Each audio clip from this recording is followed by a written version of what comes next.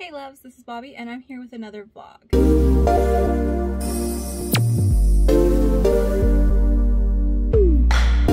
And this will be vlog number 42. And I had a pretty productive reading week, as you'll see. I read some awesome books. I got a 5-star book this week, which is always great. And I cannot wait to get into the rest of that series because I loved it so much. So I will catch up with you at the end of the week. Bye!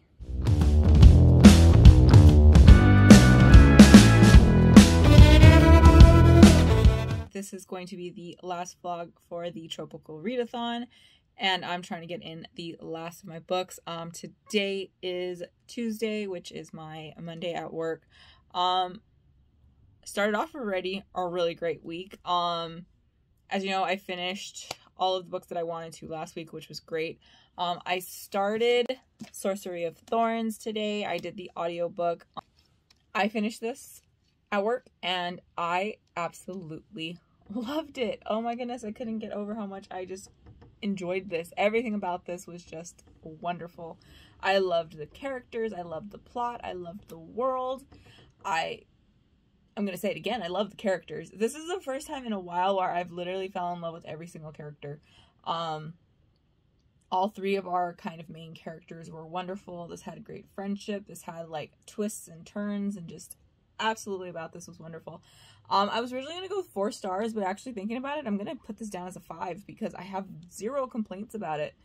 It got a little slow in the middle, but it was nothing that I noticed too bad. It was still great. I was kind of just more excited to like get back into everything.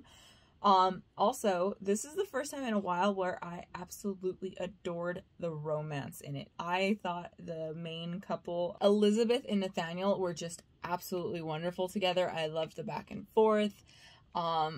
I liked that, you know, it wasn't just like full on insta love right away. You know, there was the attraction, but it built up over time. My favorite character though was Silas. I just absolutely fell in love with the character. He was wonderful. I loved the dynamic of the 3 of them together. Everything about this though is just wonderful. I loved the world with how these books are like alive and they have their own distinct personalities.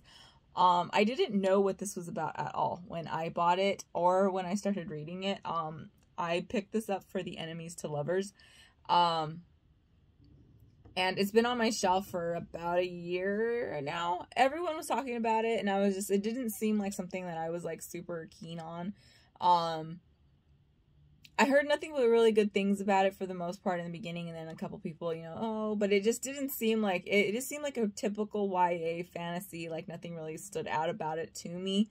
So I put it down. I never really picked it up, and now I'm really mad because I just absolutely adored it. Like I said, the characters were great. I probably should talk about what this book is about. We follow the story of a girl named Elizabeth who she is training to be basically a librarian. But in this world, books are grimoires. They actually have their own personalities. They kind of come alive and everything. And she was raised in this library. Most orphans are the ones that are able to actually full on become the guardians of the library. They're all orphans. Most of them are brought in when they're a little older. She was actually left on the doorstep of it and she was raised there. And then someone lets out this really dangerous grimoire and she's framed for it, and she has to kind of find her way back to try and figure out what is actually happening, who did this, and she meets this sorcerer who that's Nathaniel. He has a deal with a demon who is Silas, and to make a deal he has to barter parts, like years of his life. And that is how they have like this connection. And when she first meets him, he comes to the library to do some research, and right away they kind of like pick at each other. It's just really fun. I loved the romance. It wasn't unhealthy for once, thank goodness. They saw each other as equals, which I freaking loved. It was really fun. I just adored everything about it though. This was just great. I loved the world. There was quite a bit of a plot twist almost to this world because I wasn't expecting, like I said, I didn't know anything that was going on in this. So when we find ourselves outside of the library into like the, you know, outside world, I was really kind of like taken back by it, and I loved it. But like sorcerers, like having deals with a demon aren't exactly rare, so that was a cool aspect. But I loved the character of Silas. The audiobook was phenomenal. The narrator was wonderful. Her voice for Silas, though, is just like everything of what a demon voice should be. Like one that's kind of cunning and stuff. And I love this. If you haven't read this, which I know pretty much everybody has, definitely pick it up. It was just a really good YA fantasy, fast-paced. This is a standalone. The ending leaves you kind of like, what? There's no more? But it was also a really good ending. Like, it was, if the author ever decided to write another one, I would 100% pick it up. But if that's where we are left off on, I'm 100% happy with it. I thought it was great. It was just, everything about it was just so much fun. I know the author has another book, Enchantment of Ravens or something like that. I want to pick it up now. I never picked it up. So I want to read it. I don't know if I'll buy it or not, but I'll definitely do the audiobook because I really like the audiobook for this one. So yeah, great book. I loved it and I finished it. So there we go. I started off my week already finishing a book. I have made a little more progress on A Map of Days. I've picked it up. I need to finish this one. I'm doing this one physically, so this is my physical book for the week. But I also have to read Gods of Jade and Shadow physically, because I cannot get an audiobook for it, and I am like very adamant on not buying audiobooks when I have a physical. Like if I can get it from the library, okay, that's fine. But I will not buy an audiobook because if I own the physical book, there's literally no reason for me to do that. It's bad enough that I keep listening to audiobooks for books I already own. So I'm reading this one physically and I gotta get this one. I had a busy day today, so I didn't have a chance to do really any reading. I read a bit when I was on my way home, so I'm still not very far into this. But I know once I sit down and actually just read it, I think Thursday I should have a absolutely nothing to do day at work. So that's when I'm going to try and crack this one out as much as I can. But from today to then, I am going to be reading it. So there we go for what I did today. My next audiobook, I am going to do The Lies of Locke Lamora. I am very, very excited for that one. I have been I was waiting for my audiobook hold, and then when I did get it, I kind of just wanted to put it off a little more because I have been putting off that book. I started it years ago and I didn't get very far in because the writing style, it just didn't click with me at the time. But now that I've gotten more into kind of like the adult fantasy and the high fantasy, I am very excited for it. It's one of those books where I've heard literally nothing but great things about it. So I cannot wait to get into that one. So that'll be my audiobook for tomorrow. After that, like I said, on the 25th, I do plan on doing The Hobbit for Tolkien Day, and I'm very, very, very, very excited. I love that book, and I've read it a dozen times, and I've never listened to the audiobook, so I'm very excited for that. So there we go. That is my little update for today. I will check in with you tomorrow. Bye! Hey loves, here with a quick Thursday update. I totally did not update on Wednesday for the simple fact that I forgot. All day long, I kept saying I was going to update because I started a new book and I am so in love with it and I was so excited to talk about it. And then next thing I know, I'm laying down, and after I took in a shower and I was going to bed, and I'm like, oh man, I totally forgot to film, didn't I? So we're here with a Thursday update. Today is the 25th, and that is Tolkien Reading Day. I am so excited for this. I ended up doing an audiobook to celebrate, so I had to put my book that I started on Wednesday on pause, and then I rocked my Lord of the Rings shirt today. But it was just a really cool seeing everybody kind of posting all of their Tolkien books and everything, and me with my lovely collection and everything. So yes, so we'll start off with Wednesday. I started The Lies of Locke Lamora by Scott Lynch. This is a book that has been on my shelf for years and years, and I started it quite a few years ago. I only got about 5 pages in, and it was during a really bad reading slump, so I never picked it up. I kind of honestly forgot about it. Since getting so heavy into the book community, I've been seeing it pop up a lot now, and I'm like, you know what? It's time to give this a try again. And I did. And let me tell you, I love absolutely everything about this book. I'm about 60% done, and it is 5 stars. It's been 5 stars from the beginning. I am doing the audiobook this time around, and let me tell you, the audiobook is amazing. The narrator is so freaking good. The voices he does is just perfect. It seems to fit every single character. Oh my goodness, I love it so much. It's great. We're following the story of a young man. We start off when he's a kid and we get until he's older, named Locke Lamora. He is an orphan and he is taken in by this group and teach kids how to steal. And Locke is really, really, really good at it. He is a total con artist. Even from a young age, he comes up with these super elaborate stories to con people out of money and everything. He ends up breaking a secret truce by accident, and he ends up getting a death mark put on him, and his caretaker, whose name is, he's known as the Thief Maker, ends up selling, instead of killing him, he ends up selling him off to this man named Chains, who runs this kind of religion based around thieving. And it is so cool. And he takes them in and he teaches them how to be a con artist of like the highest caliber. He teaches them how to be gentlemen and everything. They are called the Gentleman Bastards. That's the name of the series, is the Gentleman Bastard series.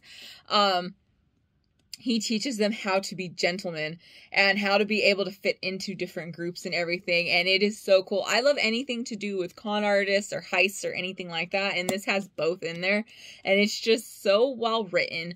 The other thing I'm surprised how much I like it is the fact that it is a fantasy, but there is basically no magic. It's very, very minimalistic magic and I'm loving it. But the characters are wonderful. The audiobook, like I said, if you are able to do audiobooks, I fully on recommend it. It is just phenomenal.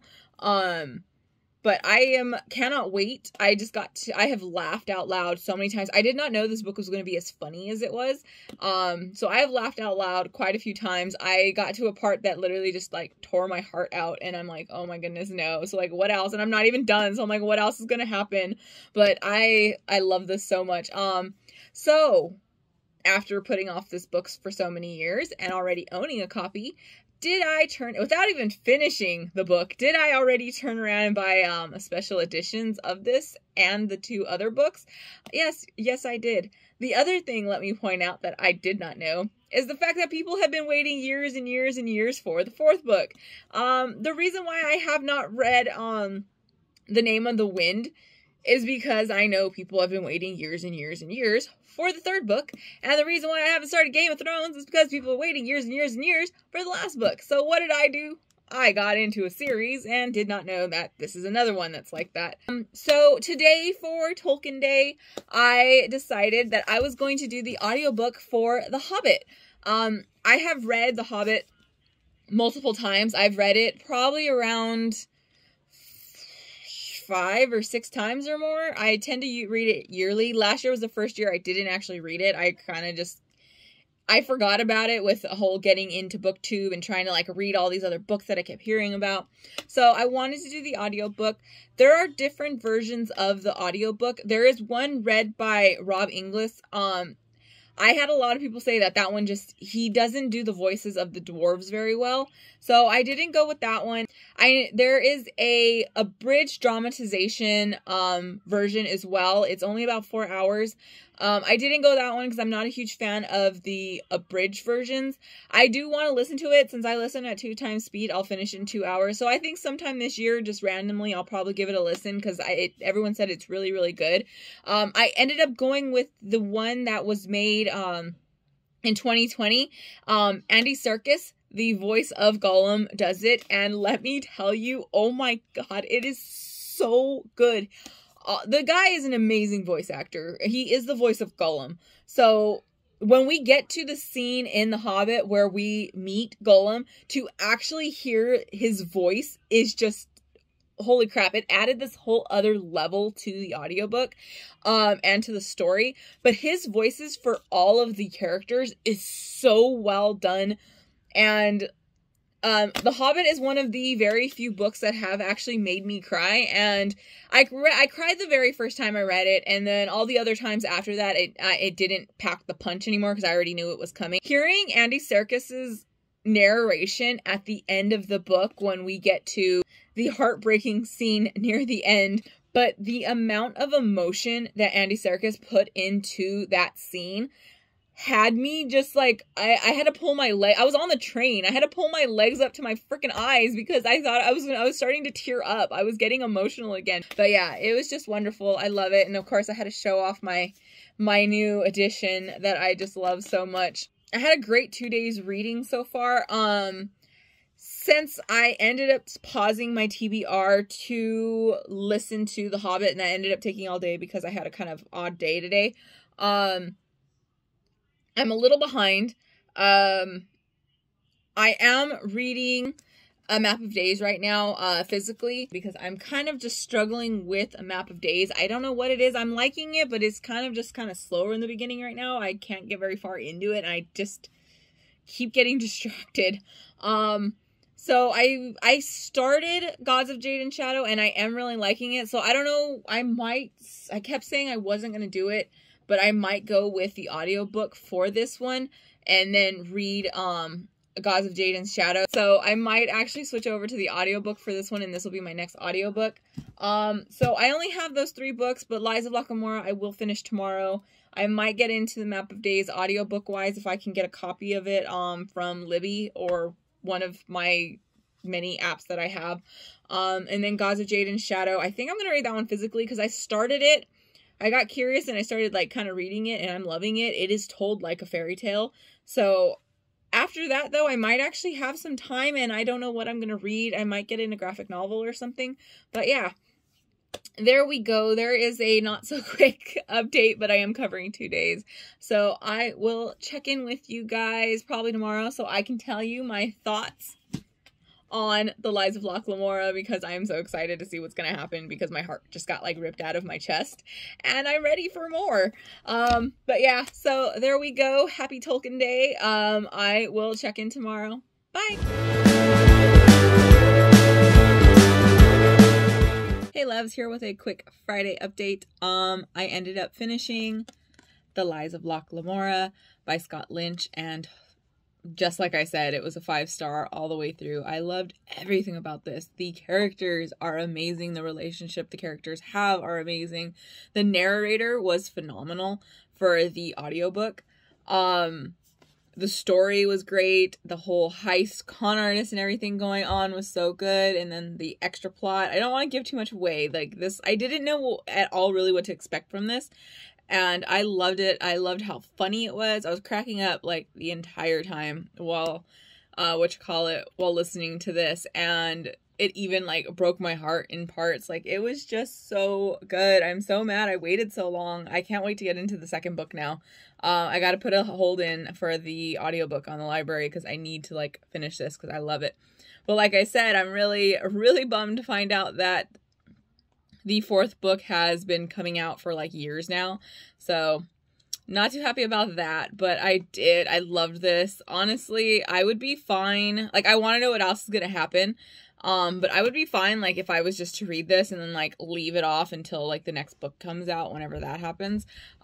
It gave a really good solid ending, but since it is a series, it does have like that open ending to it, but at the same time it felt like I'm satisfied with what happened, and I could go a while without reading the second book, but I'm like so just into this, and like I said, I'm in love with the characters and everything.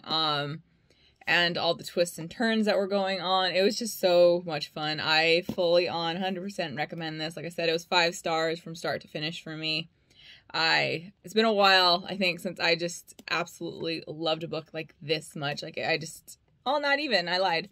At the beginning of the month when I read the 5th season, which blew my mind, and I can't wait to get into the second book of that one. But yeah, I didn't have that many 5 stars this month. My wrap-up's going to be kind of odd because I usually have quite a few 5 stars, and I really didn't this month. So I think that's why it just felt like it's been a while since I've had like a solid 5 stars, is because I think I want to say that 5th season was the last 5-star. I'm not sure though. I got to go over my books again when I do my wrap-up. But yeah, fully on recommend. I loved every single thing about this. So that was my audiobook I was working on. I had a kind of odd day. I was busy for a good half of my day, and then once like 11:30 hit, well, not even 11:30 because I went on lunch. So like by 11 o'clock almost, I was completely done with everything I had to do. So my boss is literally like, why don't you go down into the terminal and you can like take a nap? Because there was nothing for me to do. And I'm like, yeah, I guess. So I went downstairs. That's when I was finishing off, Lives of Locke-Lamora. And then I also picked up Gods of Jade and Shadow, which I'm going to be reading physically. I'm about, 60 pages in. I am loving this. I really like the way it's told. This is definitely a book that I think a lot of people might have an issue with the way it's written, because it is written like a classic fairy tale. So it's got that kind of disjointed, choppy writing. But when it comes to fairy tales, I love that there's just something raw about it that just like sucks me into the story. And it's very much that. I am curious about the audiobook, but I am going to stick with reading this one physically. We are following the character. She is a young girl named Cassiopeia. Her father has died, and her mother came from a very well-off family, but she married her, Cassiopeia's father, without approval from her parents, so she was kind of like cut off. Her father dies, and her mom has to kind of crawl back to her dad to, you know, beg forgiveness, and they're treated very much like household staff, and like they do all the work around the house while her aunts and uncles and cousin just sit around and don't do anything, and boss her around. So she does compare herself to Cinderella, but at the same time she says, you know what, I'm not like her because I know I'm going to do better for myself. That she's not going to be wishing upon a star for her life to get better, that she'll figure it out. I really like her character. She's a very like headstrong, you know, young girl. This does take place in Mexico, which I absolutely love that. It features Mexican and Mayan gods. It is so, I'm loving it though. The world is just so interesting and everything. I don't have that much to do at work tomorrow, so I'll probably be reading this most of the day. For my next audiobook, I was going to do this one physically. I am kind of mad that I am going to do an audiobook of it, but I know I probably won't get done with it in time between the two of them, and I only have a few days left in the month. So I am going to be doing the audiobook for A Map of Days. What really got me to switch over to the audiobook is I'm struggling with this. I'm just not I'm not connecting the way I did with I wasn't a huge fan of the first book is what it is. It was a fun, fast-paced read that I read. I read it when it like first came out. It was a long time ago. And the second one was the one I really, really enjoyed, and I really did like the third one except the ending. I'm struggling with this one. It's just starting off really slow, and we're getting very heavily tropey right now. So I'm struggling with it. So I have started the audiobook. I just picked up the audiobook for wherever I got to in this. As you see, I'm not that far in. I was on page 100 or so. So yeah, I'm going to switch over to the audiobook. So these are my last two books that I have for the month. Not sure how this is going to play out. So take care, and I will probably check in with you guys tomorrow. I should, because I am most likely going to be finishing this at work tomorrow, audiobook wise, as soon as I get to work. Do what I gotta do, and then the rest of my day will be dedicated to reading this. So yeah, I will check in later. Bye.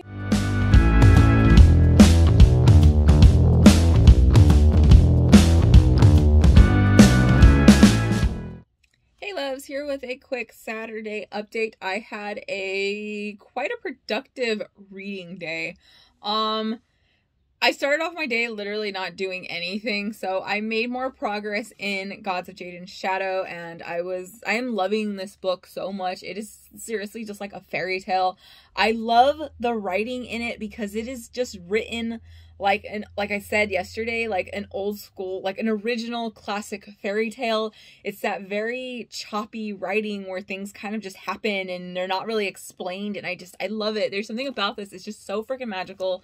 And then the backdrop of Mexico in the freaking 20s with like the height of the jazz era and everything. We're finally getting more of that right now. I love our main character, Cassiopeia. She is absolutely wonderful. She's strong. She's especially headstrong. I love that. Like, she's dealing with, the death god having her, like, she stands up to him. Like, he's literally like a god of death, and she still gives him attitude and stuff, and I love it. She's so strong in what she knows about herself, and she's still learning though about herself, and I am just loving this. The world is just beautiful. Everything about this is so good. I am going to hopefully finish this over my weekend. I really want to get this in and finish reading it. I think as soon as I finish this vlog, I might kind of just like lay down and read this some more because I am hooked. And then I kind of had to do stuff at work, so I ended up putting on the audiobook for A Map of Days. I ended up finishing this today. I went with 3 stars. This is very much, since this is technically the 4th book in the series, but this is the first book in like the new arc of the series. Like, we're basically kind of starting all over with, you know, what our characters are now doing and setting up for the next, I guess, couple books. I think there's, counting this one, there's 3 more now. So I think it's 6 books in total. But yeah, everything about this felt very fillery and setting up for, you know, what has to come. And like I said, with the romance, it's very, very heavy-handed with the whole, Emma is still in love with Jacob's grandpa, and then she's dating Jacob, so it's very creepy. Like, it's just like they never Ransom Riggs never like hit it, but in this book it's so heavy in there. Like, they keep mentioning his grandpa and how she's still in love with him while she's making out with Jacob. So it's very, very creepy. Like, I'm not liking it. I hated the romance so much in here. And then we had to get like the unnecessary drama going on. And then, like I said, we're setting up for, like, I guess the next book. I'm really excited for the next book. I love everything that was set up in here. For a book that is this long, not that much important really happens. Like I said, everything is just kind of like, okay. I'm really glad I switched over to the audiobook for this, because I don't know, I would probably really struggle through most of this as reading it physically, because I kept kind of losing focus when I was listening to the audiobook. That's how I know when I'm not really enjoying it, is if I start losing focus, because usually I'm pretty good. I even was able to go up to almost 3 times speed on this because the narrator was like really slow. But yeah, the pictures in here are really cool. I ended up going through most of them and I went through all of them and looked at them, and they're really cool. I really love the way he ties the pictures into the actual plot. Like, that takes a lot of planning, and it's really cool the way he does do it.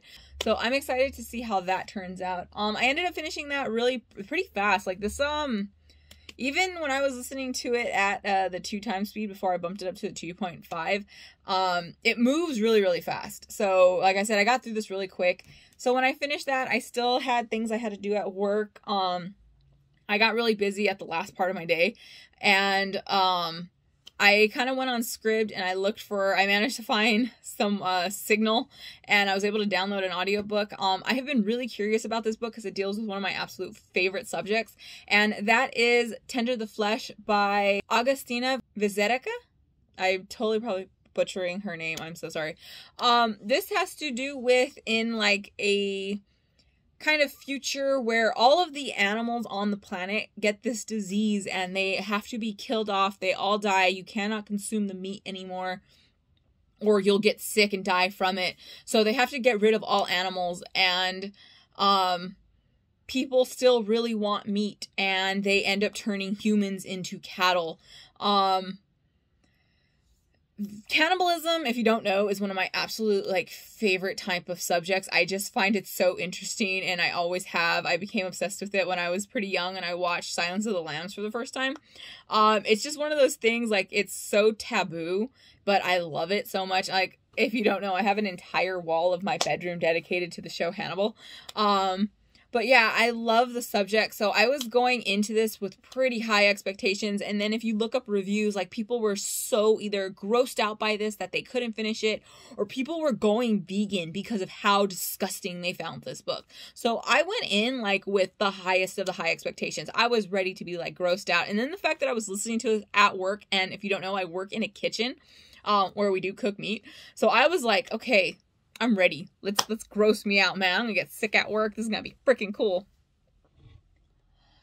This book was absolutely terrible. I went with 1 star.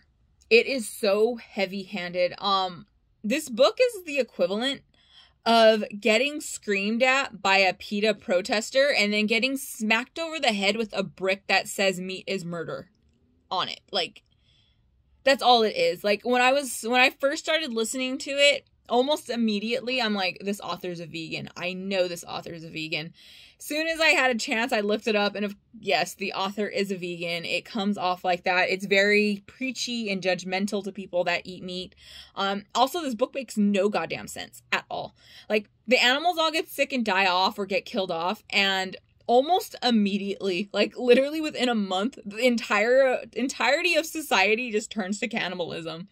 And the thing is, they have the technology and the science to make humans closer to cattle. Like, they like cut out their vocal cords.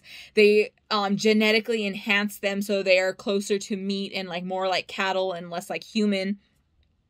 So you're telling me you can genetically engineer people to be closer to cattle, but you can't make synthetic meat? Really? Really? That's what we're going with here. I was just like, what the hell? Like, the entire, like, the whole opening of this is literally just the meat process, like, of killing the cows, processing them, what happens to them. That's all it is. It's like reading like a PETA brochure is what it is. And as someone who once made the dumbass decision to get, because I wanted the cute little stickers that PETA used to send out, like the I'm not a nugget, and it has like a picture of a chicken.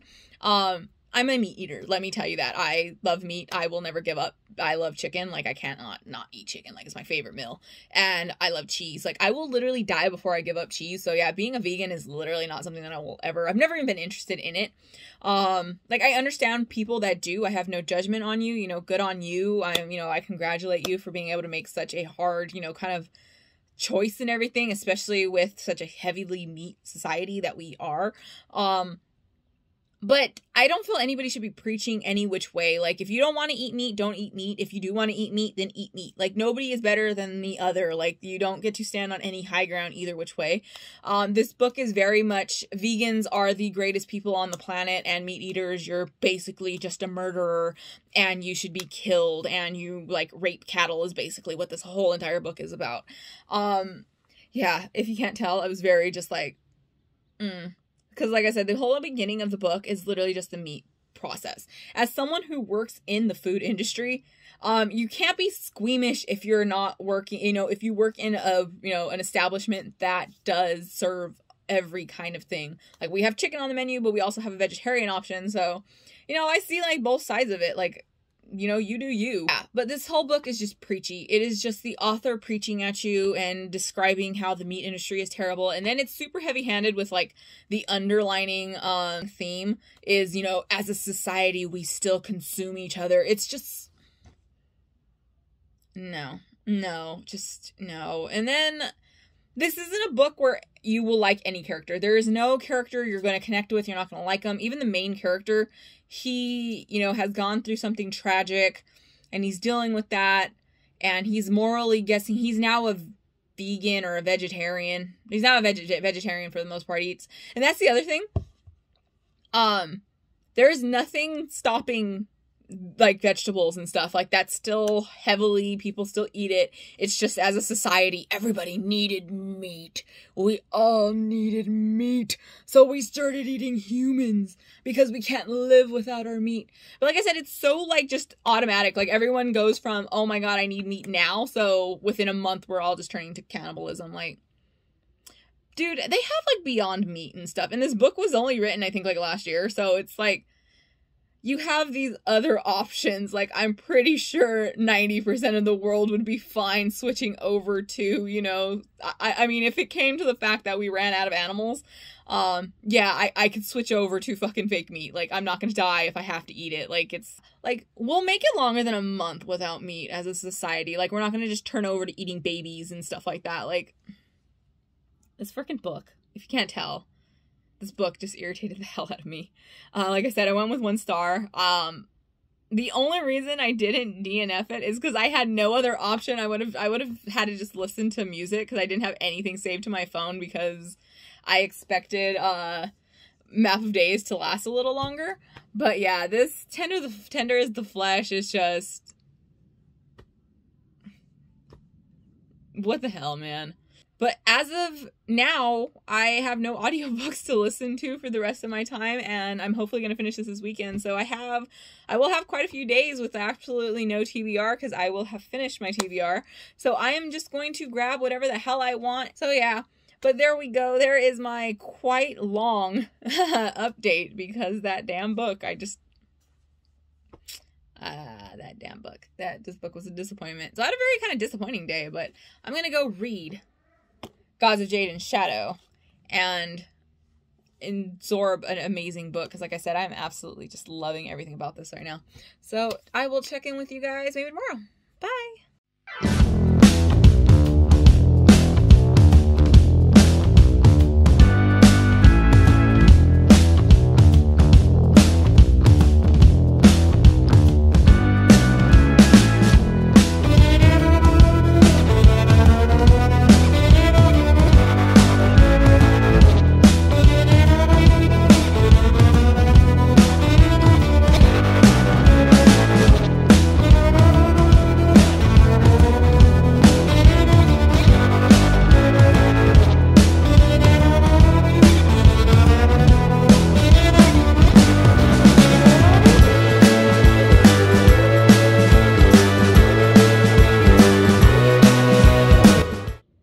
So as you saw, I did have a pretty great reading week, even though I did have a 1-star book. Yeah, that was kind of disheartening. That book has like a lot of really positive things. Like I posted in a horror Facebook group that I'm in for books, and a lot of people were like, oh my god, I can't believe you didn't like it. I'm like, the whole thing was literally just vegan propaganda. So yeah, I don't know. I didn't care for it, but to, you know, obviously to each their own. So I got in more reading of Gods of Jade and Shadow. I am loving this book so much. I really need to just find a second to just, well, not a second, but like a few hours to just kind of sit down and just read this nonstop, because I want to finish this so much. I'm loving it. It's so good. The way it's told though is just so wonderful, because it just feels like someone's telling you a story, and I love it. Like I'm so interested in the audiobook. Like I could definitely see myself doing a reread of this as an audiobook, and I'm like really excited for that. As you saw, I went thrifting again, and I had a really great time.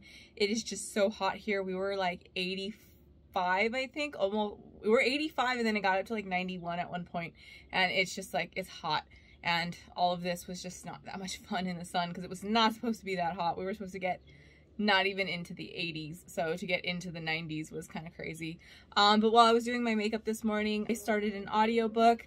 I am still doing the A to Z kind of yearly challenge, where you read books in alphabetical order, and like the word the or a or something like that, it does count towards the letter. So I was having a little bit of a hard time I'm trying to like pick books out here and there. So I'm on to N. I'm going with Norse Mythology by Neil Gaiman. If you don't know, Neil Gaiman is one of my all-time favorite authors. I love Norse mythology. It's always, you know, mythology in general is always just something that's fascinated me. I'm not that familiar with a lot of the stories. Like I know like basic ones and stuff like that, but like the full-on like everything, I'm like so interested in the way he's doing it. I am listening to the audiobook, and it is narrated by Neil Gaiman himself. And so far, I'm loving it. I am only a few chapters in, but I'm already a couple stories in. I love the way it's told, because it's told as someone kind of telling you these different myths and stuff, with their own kind of like little flavor to it, because there's so many different versions. But I'm loving it. It's really, really cool. I can't wait to see how this is. I was gifted this a while ago. I had been dying to read it, and I just kind of never picked it up as a running theme with me. But yeah, I am so excited to get into this more. I'm loving it, and you know how much, you know, like my most exposure to Norse mythology, I will not lie, is through the Thor movies from Marvel, which is not accurate in the least bit. But yeah, I'm really liking this. I want to see where a lot of this comes from and everything. So I know a lot too, like I've, you know, over the years kind of like absorb some of it from other places. But yeah, I cannot wait to get into this more. I'm loving it so much. So there we go. After that though, like audiobook wise, I'm kind of just going fast and loose and doing whatever the hell I want for the rest of the month until it's over. I do have to film my birthday book haul I believe all of my books have came in. I'm pretty sure they all did, so I can finally do that.